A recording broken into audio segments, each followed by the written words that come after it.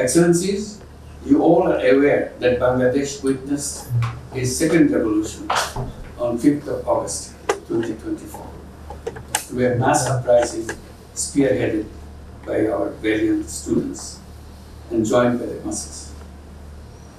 The current interim government was sworn in on August 8th.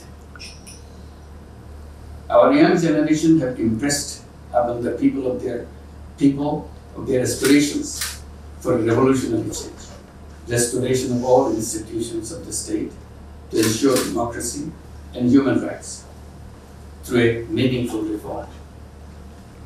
Our government is committed to ensuring a transition to an inclusive and pluralistic democracy and create an environment in which free, fair, and participatory elections can be held.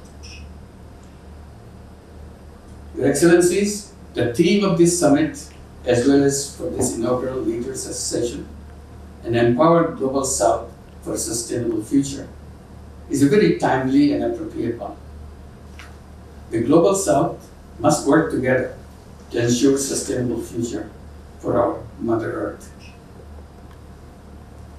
We can start with the vision of building a world of 3 zeros: zero net carbon emissions, zero wealth concentration, and zero unemployment.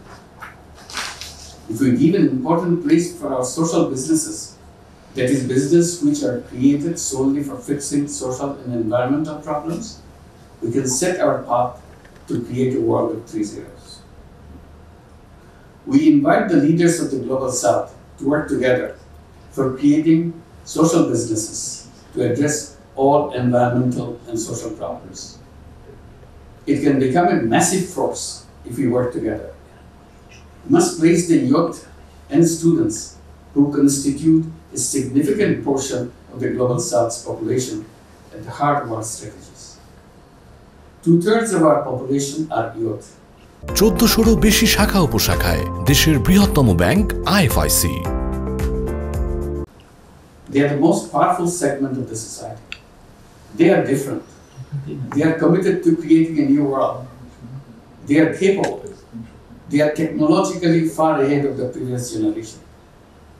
They can make all impossibles possible. They are entrepreneurial. Job they want, not because they enjoy it, but because there is nothing else available. Just because they are prepared by an education system in all our countries to get ready for jobs. Their creative capacities are forgotten. Yet, all human beings are born as creative beings. They are natural entrepreneurs. But our education systems and financial system are built only for creating job seekers and providing jobs for them. We have to redesign our system. We hope we can do it together in the Global South, which is rich with fantastically creative young population. Combining entrepreneurship with social business can create miracles. We'd like to propose some common facilities in the Global South to take concrete steps to unleash the creativity and energy of our young population through social business. My lifelong experience has been that our financial system is created to promote wealth concentration. We have to redesign our financial system to make sure wealth is shared by all. It should not be a one-way path for wealth. We must ensure financial services for all people, particularly women and the youth. We can learn from each other how this can be done successfully. Many countries have taken a lead in this matter.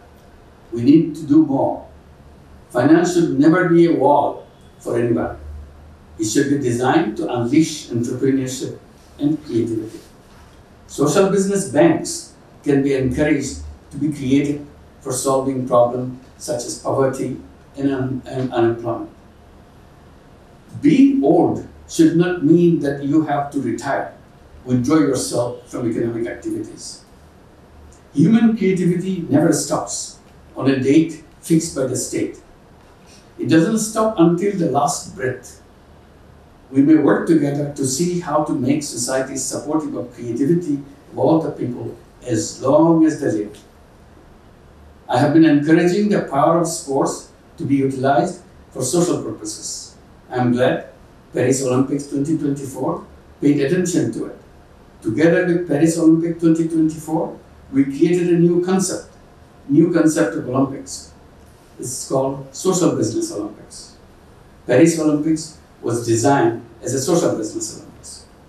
As the Global South, we can work together to unleash the social power of sports.